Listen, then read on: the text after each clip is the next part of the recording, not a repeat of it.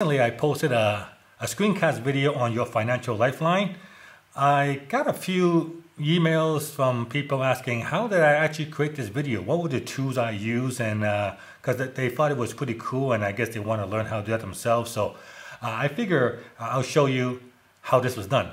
All right, so this is a video yesterday. You haven't seen it, well, just check out yesterday's video and you can see it. And so here's how it's done. Basically, this was on two pieces of software. The first one is Keynote. The Keynote is a slide creation software, and it's an Apple product exclusive.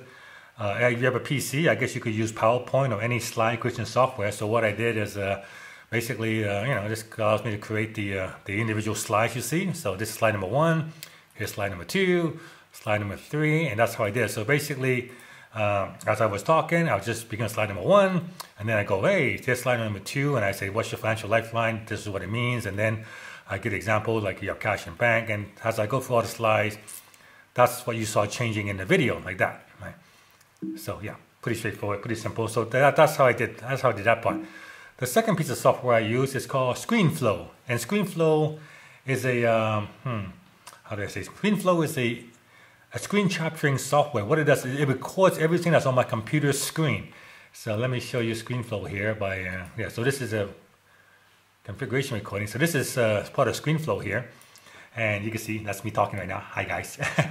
So ScreenFlow records everything that's on my computer screen, and I have 3 computer screen here, so I can choose which screen to record from, my LCD, the screen number 1 or screen number 2, and I could choose for the camera, for the video camera. Each of my screens have an LCD as a camera, so I can choose which camera I want to use. Like this is a camera number 2, and here's camera number 1. So you see here, so that's the second monitor here, and this camera here is my my camera from the laptop, I believe. This is the camera from my MacBook here. So you can choose the camera. So yeah, just choose the camera that I want to record from. Choose the screen that I want to record from, and then choose the resolution I want to record in for my personal recording, and choose if the mic, and if I want to record the computer's audio. So in case I want to have a video that's playing on the screen, it normally just doesn't record that. So I click that to record the computer's audio. Then what I do is I just hit record, and it will start a countdown, and then I just start recording. Basically, that's how it works. And then so I'll just start my recording and start recording, and then I just after I'm done, I just hit stop, and then it will bring up. Hold on, there. We just create a new document. So yeah, it asks me because okay, add to the document. Good enough. All right, so after it shows up, let me bring up my ScreenFlow here so you can see it. All right, so it will then, let me reduce the size so you guys can see it here. So this is ScreenFlow, the software. Let me reduce the size even smaller here so you can see this. There you go. Yeah, that's ScreenFlow. So this is software, and basically, so this is the recording.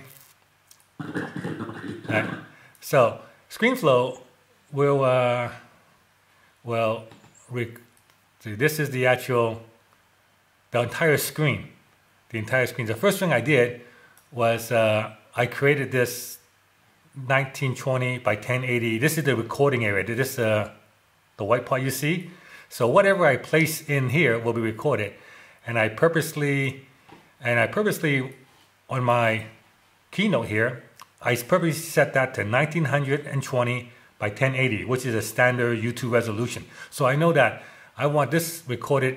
I want this stuff recorded, and I purposely left a blank here for my video, for basically the image of me. So let's bring back in ScreenFlow. So it records the entire screen, and this is my entire screen if you want to see. So this is the whole screen. Yeah, the entire screen, which is like 5K resolution. So I put that in the there you go, within the frame, and then this is the sorry about that.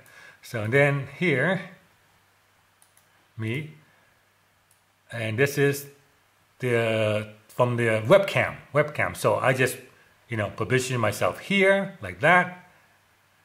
And then, you can follow along, and that's basically it. And then after that, I just hit share and export it as a file, then upload to YouTube, and that's how it's done. So ScreenFlow, I believe it's $140, the software, and the Keynote comes free with a Mac. So basically, the only software you have to buy is ScreenFlow. So but if you have a Mac, ScreenFlow, you have a PC, then use your Microsoft PowerPoint. You don't have either one of those, you can use Google Doc even. Right? So hopefully that answers your question, and you can create your own screen capturing future video yourself. Oh man, check out this email. Hi, congratulations for being so successful. I would like to buy myself nice shoes for a new job. Can you give me $500? Greetings. First of all, if you're going to email me to ask for money, the least you can do is actually say, hi John, or hi John Chow, or hi Mr. Chow, not just hi. And second of all, $500 for shoes? What the hell? I don't even have $500 shoes. What the? It truly is amazing. Whenever I get these begging email, they're always asking for, hey, I need a computer. Can you help me out? I'd like to get a MacBook. Because a regular PC is not good enough. Or I need a phone. Can you give me an iPhone? Because obviously I can't be sitting with an Android. I have a new job. I need some shoes. Can you give me $500? I have a better idea. Why don't you go to your new employer and say, hey, can you give me an advance? I need to get some new pair of shoes so I look good for work. It's only $500. And see if he lets you keep your job after that, okay? Yeah.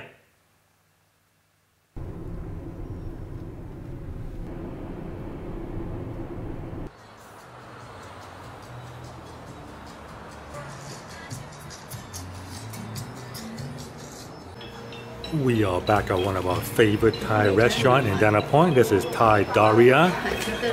They have great lunch specials, but the signature dish here is that fish. I forgot what fish it was. Where was it here? I can't find it. But anyway, it's a fish. Every time you come here, we order it. Unfortunately, like typical Asian restaurant, the menu is too big. Way too many choices. Yeah, like pages upon pages of choices. Whoa, it's on fire, literally. Tom yum soup with chicken, medium spice level.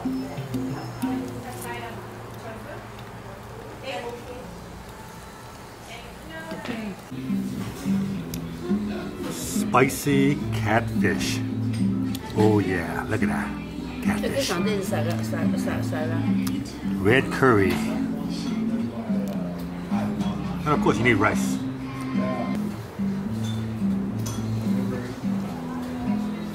Man, that was a good lunch. Let's go home. Salt and Scrub Seaweed Body Contour Wrap. $90. Oh wow.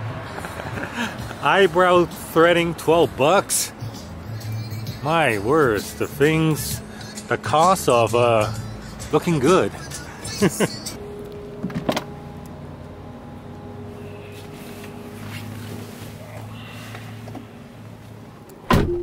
Got a comment here from one of my viewers, Ali. John, could you do a video challenge of yourself showing how you would start over if you lost everything and had to start over, assuming you only had $500 USD? Alright, well, there's really no need to do that because the case study has already been done. My original blog online was started for the cost of a domain name, $9.95. And with no marketing budget, no nothing, I built it into a 6-figure per month monthly operation. Right? So, already done once, I don't see a need to do a case study again. However, what I can give you is, how would I go about starting today if I only had $500? So here's how I would do it.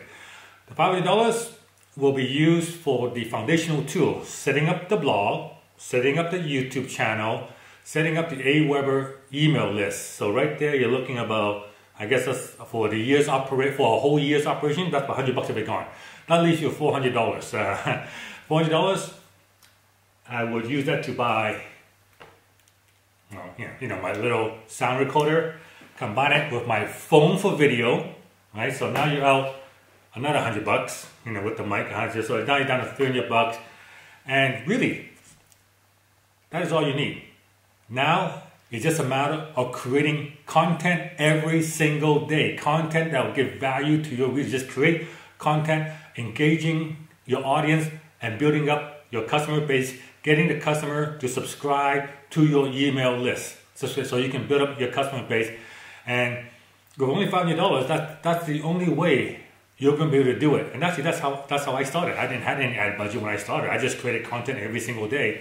And first 5 years of my blog's life, I averaged 2.2 blog posts every single day. Even today, there has not been a single day in the blog's history where there has not been at least one new blog post. And this level of consistency is what built the audience that today makes me the money that it makes. Right? So it's long, it's slow, and it could be painful. First 8 months of the blog's life, it means zero, absolutely nothing. Right? So, but if you have no ad budget and you're limited to $500, this is the only way to do it. Now, there's no magic formula here. There's no magic like, oh, I just need to build a blog and then people's going to come flooding in. No, it's not going to happen. No, it's not going to happen. I mean, I haven't spent any money on building up the YouTube channel. This YouTube channel has been 100% all organic. Not a single dime has been invested in any kind of marketing or promotion. It's just a matter of creating daily content for you guys. You guys find value in it. You liked it. You subscribe to my channel. So when I put up something new, you guys come and watch it again. You tell your friends, hopefully, and you share this video. You like it and that kind of stuff. And that's what builds the audience. It's a slow process. It's an organic process.